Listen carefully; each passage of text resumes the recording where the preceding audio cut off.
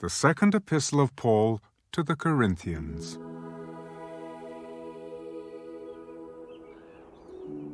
Greetings from Paul, an apostle of Jesus Christ by the will of God, and from Timothy our brother, to the church of God which is at Corinth, with all the saints who are in all Achaia. Grace to you and peace from God our Father and the Lord Jesus Christ. Blessed be the God and Father of our Lord Jesus Christ, the Father of mercies and God of all comfort, who comforts us in all our tribulation, that we may be able to comfort those who are in any trouble, with the comfort with which we ourselves are comforted by God. For as the sufferings of Christ abound in us, so our consolation also abounds through Christ. Now if we are afflicted, it is for your consolation and salvation, which is effective for enduring the same sufferings which we also suffer. Or if we are comforted, it is for your consolation and salvation. And our hope for you is steadfast, because we know that as you are partakers of the sufferings, so also you will partake of the consolation. For we do not want you to be ignorant, brethren, of our trouble which came to us in Asia, that we were burdened beyond measure, above strength, so that we despaired even of life.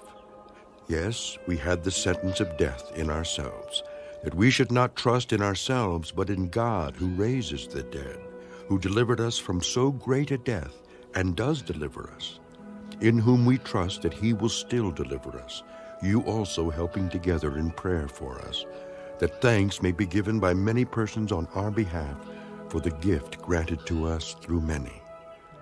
For our boasting is this, the testimony of our conscience, that we conducted ourselves in the world in simplicity and godly sincerity, not with fleshly wisdom, but by the grace of God, and more abundantly toward you.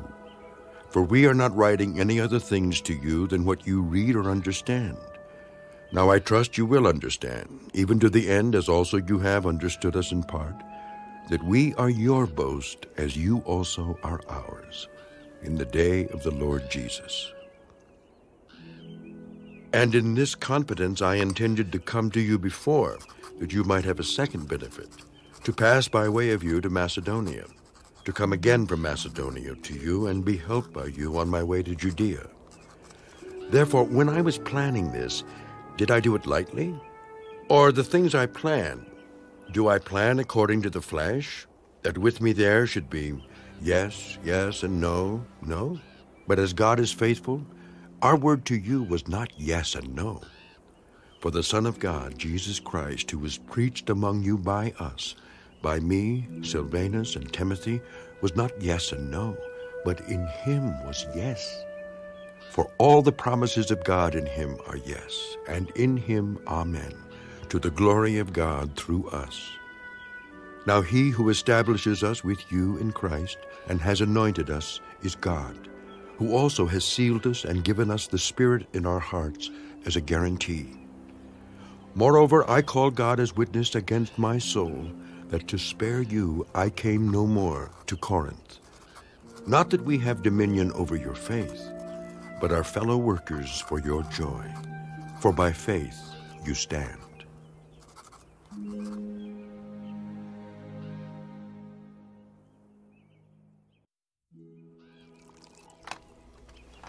But I determined this within myself, that I would not come again to you in sorrow. For if I make you sorrowful, then who is he who makes me glad but the one who is made sorrowful by me? And I wrote this very thing to you, lest when I came I should have sorrow over those from whom I ought to have joy, having confidence in you all that my joy is the joy of you all. For out of much affliction and anguish of heart I wrote to you, with many tears, not that you should be grieved, but that you might know the love which I have so abundantly for you. But if anyone has caused grief, he has not grieved me, but all of you to some extent, not to be too severe. This punishment which was inflicted by the majority is sufficient for such a man, so that on the contrary you ought rather to forgive and comfort him, lest perhaps such a one be swallowed up with too much sorrow. Therefore I urge you to reaffirm your love to him. For to this end I also wrote, that I might put you to the test whether you are obedient in all things. Now, whom you forgive anything, I also forgive. For if indeed I have forgiven anything, I have forgiven that one for your sakes in the presence of Christ, lest Satan should take advantage of us, for we are not ignorant of his devices.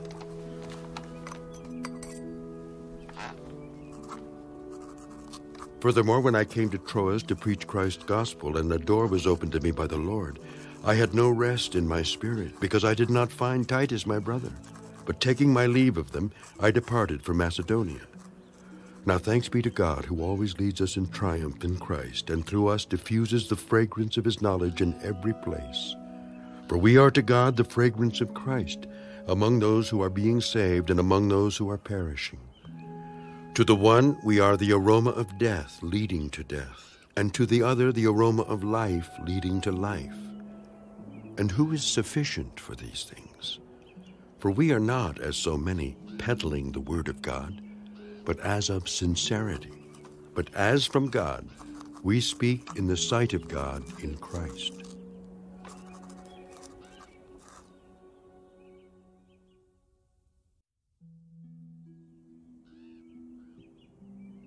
Do we begin again to commend ourselves?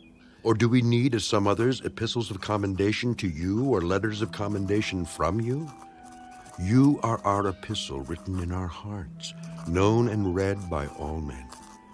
Clearly, you are an epistle of Christ, ministered by us, written not with ink, but by the Spirit of the living God, not on tablets of stone, but on tablets of flesh, that is, of the heart. And we have such trust through Christ toward God. Not that we are sufficient of ourselves to think of anything as being from ourselves, but our sufficiency is from God, who also made us sufficient as ministers of the new covenant, not of the letter, but of the Spirit.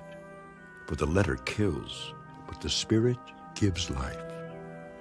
But if the ministry of death, written and engraved on stones, was glorious, so that the children of Israel could not look steadily at the face of Moses because of the glory of his countenance, which glory was passing away, how would the ministry of the Spirit not be more glorious?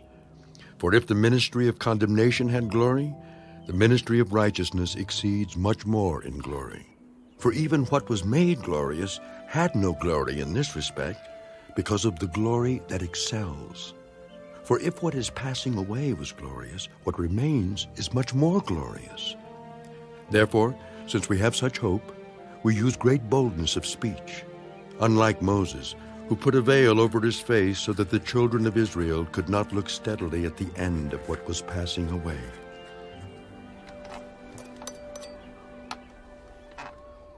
But their minds were blinded. For until this day the same veil remains unlifted in the reading of the Old Testament, because the veil is taken away in Christ.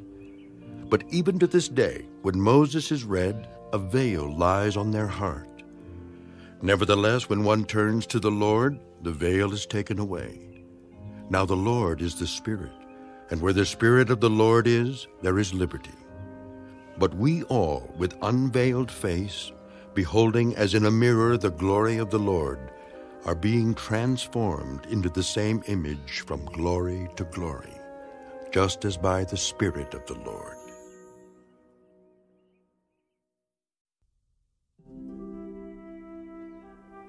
Therefore, since we have this ministry, as we have received mercy, we do not lose heart, but we have renounced the hidden things of shame, not walking in craftiness, nor handling the word of God deceitfully, but by manifestation of the truth, commending ourselves to every man's conscience in the sight of God.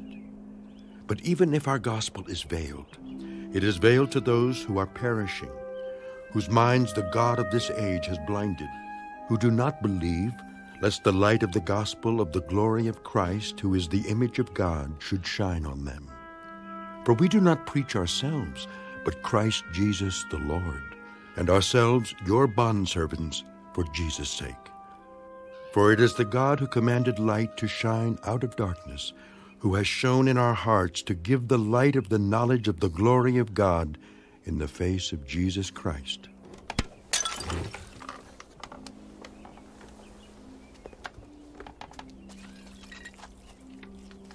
But we have this treasure in earthen vessels, that the excellence of the power may be of God and not of us. We are hard-pressed on every side, yet not crushed. We are perplexed, but not in despair, persecuted, but not forsaken, struck down, but not destroyed, always carrying about in the body the dying of the Lord Jesus, that the life of Jesus also may be manifested in our body. For we who live are always delivered to death for Jesus' sake, that the life of Jesus also may be manifested in our mortal flesh. So then death is working in us, but life in you. And since we have the same spirit of faith, according to what is written, I believed and therefore I spoke, we also believe and therefore speak, knowing that he who raised up the Lord Jesus will also raise us up with Jesus, and will present us with you. For all things are for your sakes, that grace, having spread through the many, may cause thanksgiving to abound to the glory of God. Therefore we do not lose heart. Even though our outward man is perishing, yet the inward man is being renewed day by day. For our light affliction, which is but for a moment, is working for us a far more exceeding and eternal weight of glory, while we do not look at the things which are seen, but at the things which are not seen. For the things which are seen are temporary, but the things which are not seen are eternal.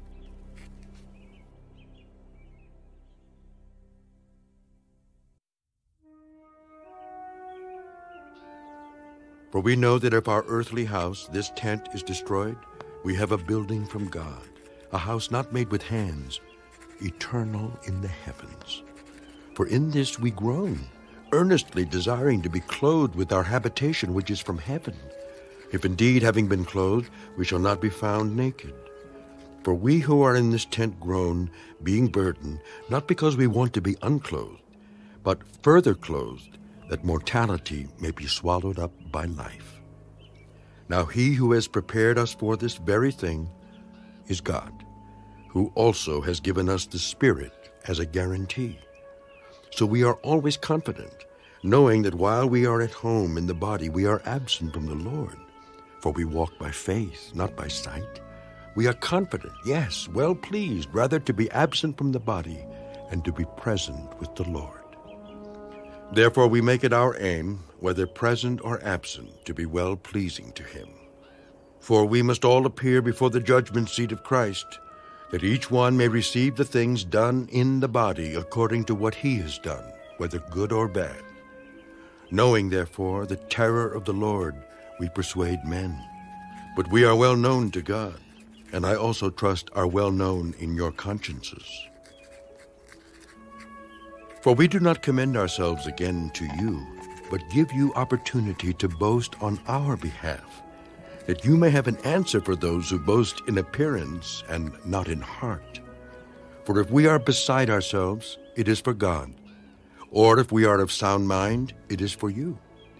For the love of Christ compels us, because we judge thus, that if one died for all, then all died, and he died for all, that those who live should live no longer for themselves, but for him who died for them and rose again. Therefore, from now on, we regard no one according to the flesh. Even though we have known Christ according to the flesh, yet now we know him thus no longer. Therefore, if anyone is in Christ, he is a new creation. Old things have passed away. Behold, all things have become new.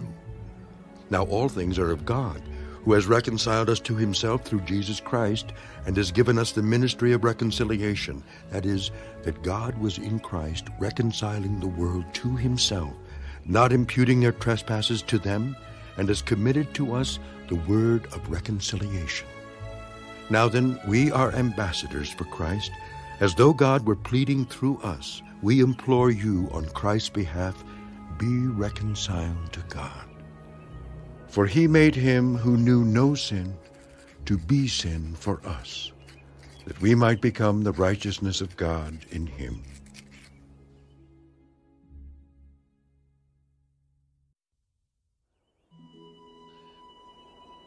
We then, as workers together with him, also plead with you not to receive the grace of God in vain. For he says, "In an acceptable time I have heard you, and in the day of salvation I have helped you." Behold, now is the accepted time. Behold, now is the day of salvation.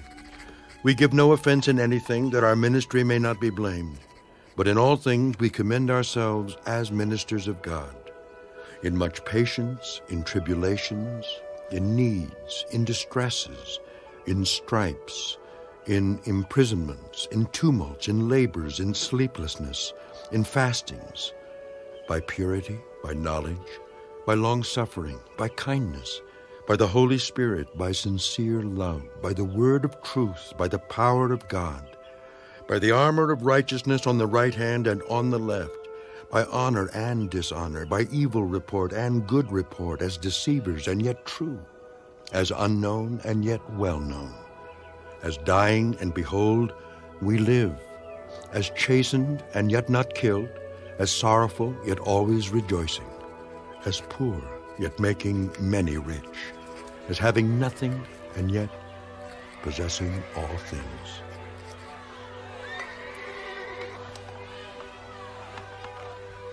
O Corinthians, we have spoken openly to you. Our heart is wide open.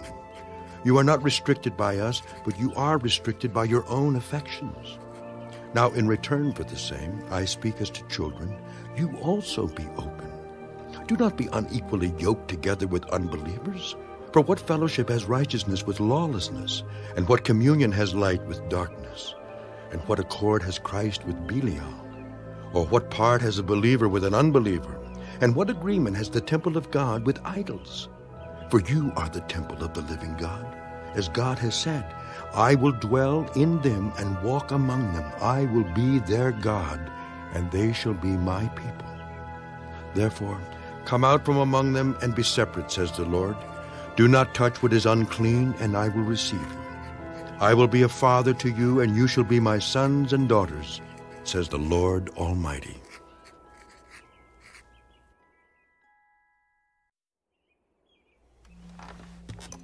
Therefore, having these promises, beloved, let us cleanse ourselves from all filthiness of the flesh and spirit, perfecting holiness in the fear of God. Open your hearts to us. We have wronged no one, we have corrupted no one, we have cheated no one. I do not say this to condemn, for I have said before that you are in our hearts to die together and to live together. Great is my boldness of speech toward you, great is my boasting on your behalf. I am filled with comfort. I am exceedingly joyful in all our tribulation. For indeed, when we came to Macedonia, our bodies had no rest, but we were troubled on every side. Outside were conflicts, inside were fears. Nevertheless, God, who comforts the downcast, comforted us by the coming of Titus, and not only by his coming, but also by the consolation with which he was comforted in you, when he told us of your earnest desire, your mourning, your zeal for me, so that I rejoiced even more. For even if I made you sorry with my letter, I do not regret it, though I did regret it. For I perceive that the same epistle made you sorry, though only for a while. Now I rejoice, not that you were made sorry, but that your sorrow led to repentance. For you were made sorry in a godly manner, that you might suffer loss from us in nothing. For godly sorrow produces repentance leading to salvation, not to be regretted. But the sorrow of the world produces death. For observe this very thing, that you sorrowed in a godly manner. What diligence it produced in you, what clearing of yourselves, what indignation, what fear, what vehement desire, what zeal, what vindication. In all things you proved yourselves to be clear in this matter.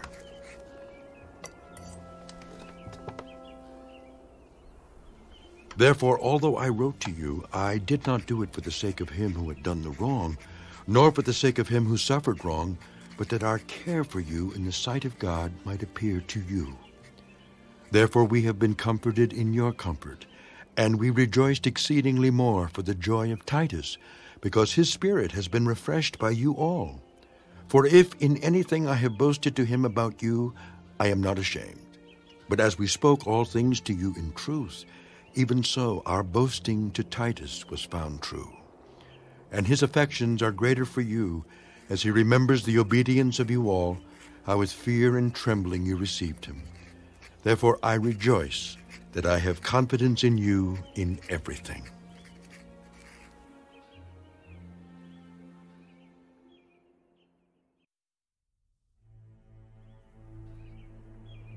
Moreover, brethren, we make known to you the grace of God bestowed on the churches of Macedonia, that in a great trial of affliction, the abundance of their joy and their deep poverty abounded in the riches of their liberality. For I bear witness that according to their ability, yes, and beyond their ability, they were freely willing, imploring us with much urgency that we would receive the gift and the fellowship of the ministering to the saints. And not only as we had hoped, but they first gave themselves to the Lord, and then to us by the will of God.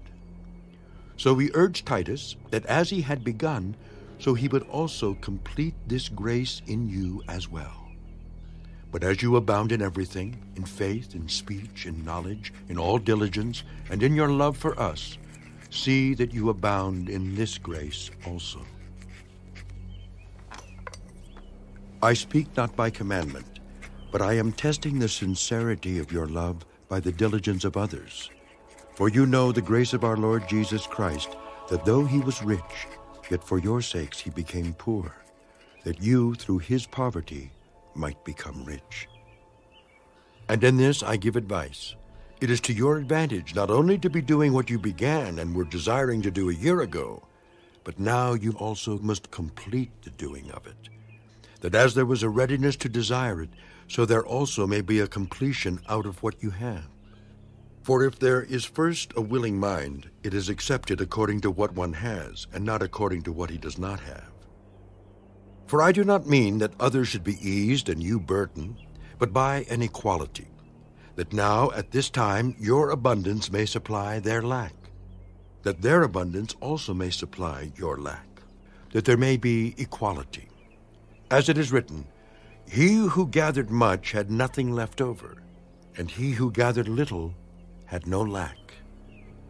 But thanks be to God who puts the same earnest care for you into the heart of Titus.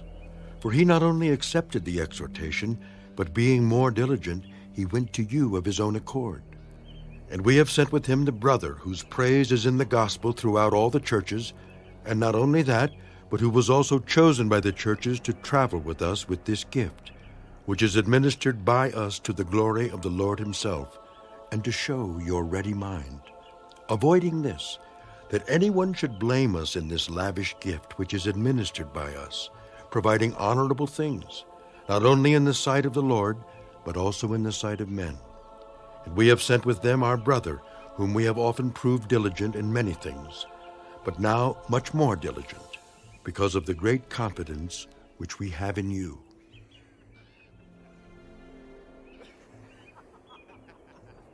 If anyone inquires about Titus, he is my partner and fellow worker concerning you. Or if our brethren are inquired about, they are messengers of the churches, the glory of Christ. Therefore show to them and before the churches the proof of your love and of our boasting on your behalf.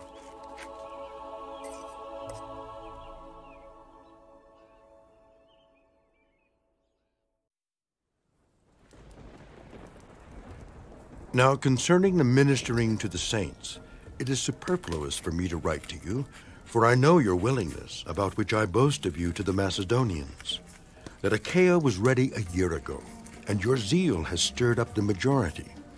Yet I have sent the brethren, lest our boasting of you should be in vain in this respect, that as I said, you may be ready, lest if some Macedonians come with me and find you unprepared, we, not to mention you, should be ashamed of this confident boasting. Therefore I thought it necessary to exhort the brethren to go to you ahead of time and prepare your generous gift beforehand, which you had previously promised, that it may be ready as a matter of generosity and not as a grudging obligation. But this I say, he who sows sparingly will also reap sparingly, and he who sows bountifully will also reap bountifully. So let each one give as he purposes in his heart, not grudgingly or of necessity, for God loves a cheerful giver. And God is able to make all grace abound toward you, that you, always having all sufficiency in all things, may have an abundance for every good work.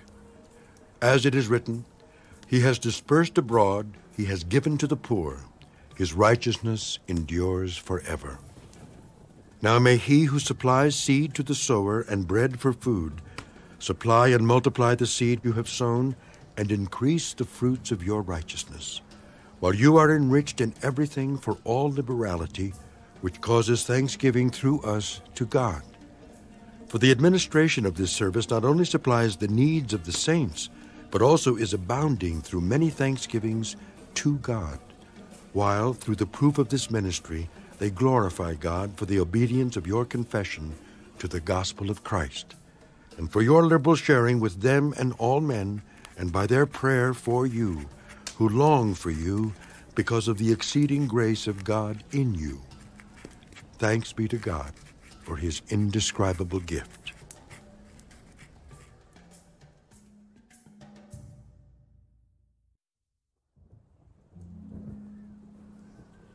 Now I, Paul, myself am pleading with you by the meekness and gentleness of Christ, who in presence am lowly among you, but being absent am bold toward you. But I beg you that when I am present, I may not be bold with that confidence by which I intend to be bold against some, who think of us as if we walked according to the flesh. For though we walk in the flesh, we do not war according to the flesh. For the weapons of our warfare are not carnal, but mighty in God for pulling down strongholds, casting down arguments and every high thing that exalts itself against the knowledge of God, bringing every thought into captivity to the obedience of Christ, and being ready to punish all disobedience when your obedience is fulfilled. Do you look at things according to the outward appearance? If anyone is convinced in himself that he is Christ's, let him again consider this in himself, that just as he is Christ's, even so we are Christ's. For even if I should boast somewhat more about our authority, which the Lord gave us for edification and not for your destruction, I shall not be ashamed, lest I seem to terrify you by letters. For his letters, they say, are weighty and powerful, but his bodily presence is weak, and his speech contemptible.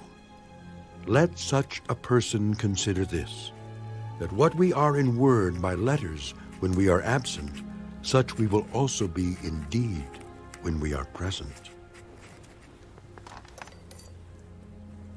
For we dare not class ourselves or compare ourselves with those who commend themselves, but they, measuring themselves by themselves and comparing themselves among themselves, are not wise.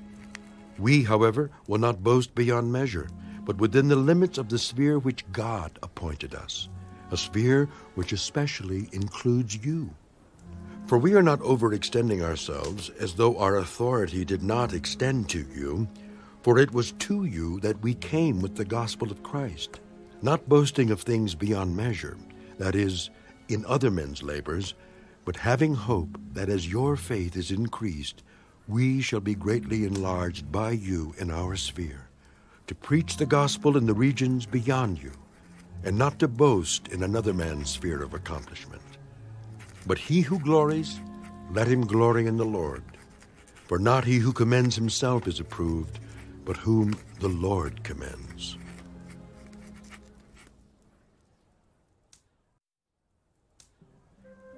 Oh, that you would bear with me in a little folly, and indeed you do bear with me. For I am jealous for you with godly jealousy. For I have betrothed you to one husband, that I may present you as a chaste virgin to Christ. But I fear lest somehow, as the serpent deceived Eve by his craftiness, so your minds may be corrupted from the simplicity that is in Christ. For if he who comes preaches another Jesus whom we have not preached, or if you receive a different spirit which you have not received, or a different gospel which you have not accepted, you may well put up with it.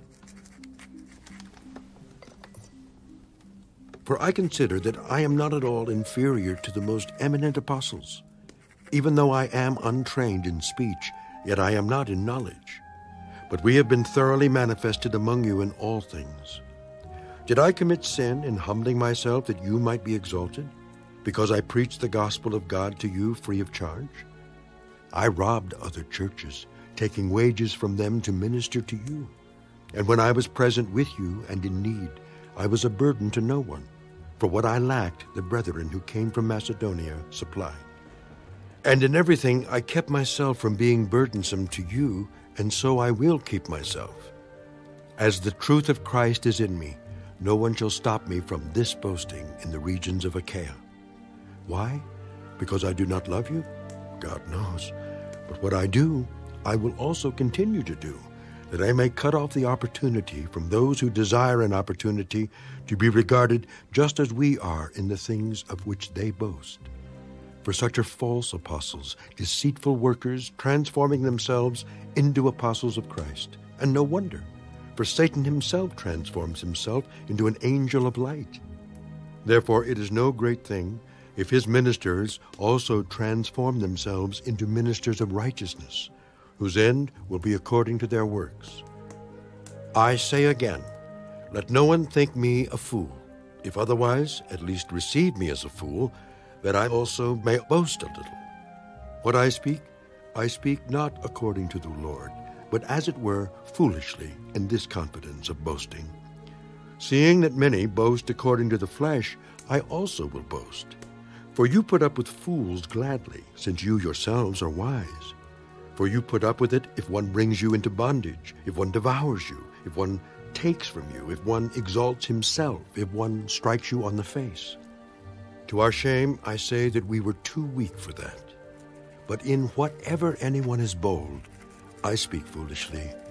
I am bold also.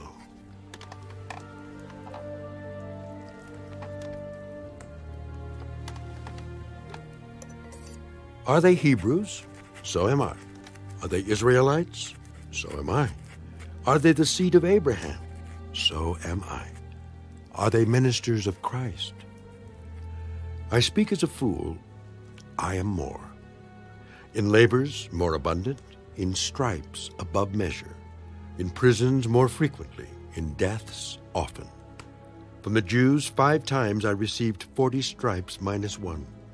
3 times I was beaten with rods. Once I was stoned. 3 times I was shipwrecked. A night and a day I have been in the deep, in journeys often, in perils of waters, in perils of robbers, in perils of my own countrymen, in perils of the Gentiles, in perils in the city, in perils in the wilderness, in perils in the sea, in perils among false brethren, in weariness and toil, in sleeplessness often, in hunger and thirst, in fastings often, in cold and nakedness. Besides the other things, what comes upon me daily, my deep concern for all the churches. Who is weak, and I am not weak? Who is made to stumble, and I do not burn with indignation?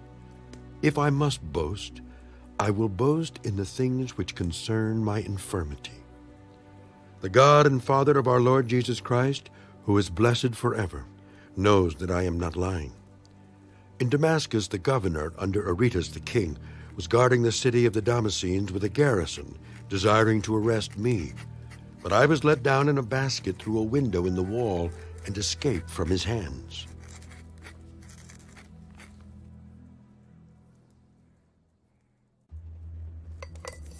It is doubtless not profitable for me to boast. I will come to visions and revelations of the Lord. I know a man in Christ who 14 years ago, whether in the body I do not know, or whether out of the body I do not know, God knows, such a one was caught up to the 3rd heaven. And I know such a man, whether in the body or out of the body I do not know, God knows, how he was caught up into paradise and heard inexpressible words, which it is not lawful for a man to utter. Of such a one I will boast, yet of myself I will not boast, except in my infirmities. For though I might desire to boast, I will not be a fool, for I will speak the truth. But I refrain, lest anyone should think of me above what he sees me to be or hears from me, and lest I should be exalted above measure by the abundance of the revelations. A thorn in the flesh was given to me, a messenger of Satan to buffet me, lest I be exalted above measure. Concerning this thing I pleaded with the Lord 3 times, that it might depart from me. And he said to me, My grace is sufficient for you, for my strength is made perfect in weakness. Therefore most gladly I will rather boast in my infirmities, that the power of Christ may rest upon me. Therefore I take pleasure in infirmities, in reproaches, in needs, in persecutions, in distresses for Christ's sake. For when I am weak, then I am strong. I have become a fool in boasting. You have compelled me. For I ought to have been commended by you. For in nothing was I behind the most eminent apostles, though I am nothing. Truly the signs of an apostle were accomplished among you with all perseverance, in signs and wonders and mighty deeds. For what is it in which you were inferior to other churches, except that I myself was not burdensome to you? Forgive me this wrong. Now for the 3rd time I am ready to come to you, and I will not be burdensome to you, for I do not seek yours, but you. For the children ought not to lay up for the parents, but the parents for the children. And I will very gladly spend and be spent for your souls. Though the more abundantly I love you, the less I am loved. But be that as it may, I did not burden you. Nevertheless, being crafty, I caught you by cunning. Did I take advantage of you by any of those whom I sent to you? I urged Titus, and sent our brother with him. Did Titus take advantage of you? Did we not walk in the same spirit? Did we not walk in the same steps? Again, do you think that we excuse ourselves to you? We speak before God in Christ, but we do all things, beloved, for your edification. For I fear lest when I come, I shall not find you such as I wish, and that I shall be found by you such as you do not wish. Lest there be contentions, jealousies, outbursts of wrath, selfish ambitions, backbitings, whisperings, conceits, tumults, lest when I come again, my God will humble me among you, and I shall mourn for many who have sinned before and have not repented of the uncleanness, fornication, and lewdness which they have practiced.